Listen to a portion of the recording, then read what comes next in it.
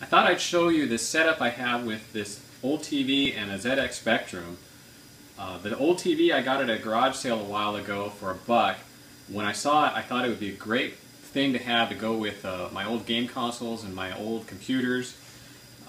It has no composite inputs on it. It's only got an antenna input on it, and it's an American TV that does 60 Hz NTSC, and this is a British ZX Spectrum Plus 2 that does 50 Hz PAL.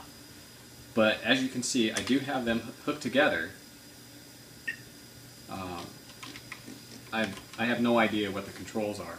But the ZX has not been modified and the TV has not been modified, but yet somehow I've got them connected up here. And let me show you how I did it.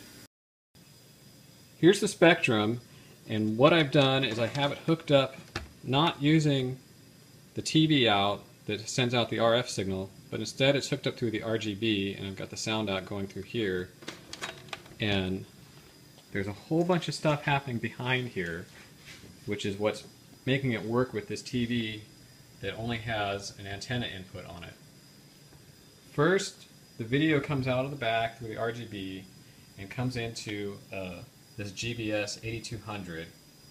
From there, that gets converted to VGA, and the VGA goes over through here to this VGA to TV box, and then the output from this goes into this 4-port switcher, which also happens to have an RF modulator built into it. And so the signal comes out of that through this wire and then comes up through the TV. And so then you can see that here on the TV, when I start the game, it is the game, and it is really going through there.